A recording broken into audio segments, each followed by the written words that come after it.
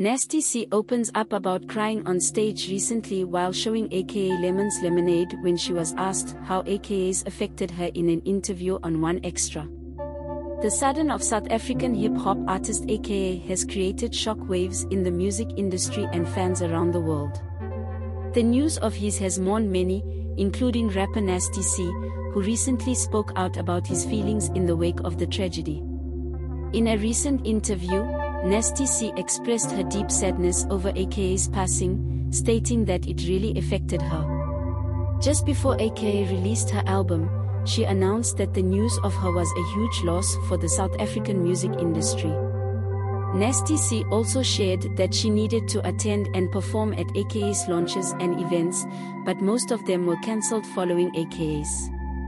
A clear and significant blow to Nasty C, whose performance is eagerly awaiting. The rapper went on to explain that AKAs had a significant impact on him emotionally, causing him to burst into tears during the live performance of the hit single Lemons Leomane. He also shared that the fact that AKA's mother passed away on her birthday made the loss even more difficult. Nasty C's emotional response to AKA's passing highlights the deep sense of loss felt by many in the South African music industry and beyond. Tragedy is a reminder of the fragility of life and the importance appreciating every moment.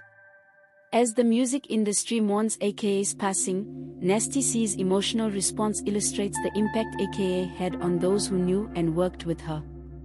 It is clear that AKA has left a lasting impact on the South African music scene and will be greatly missed.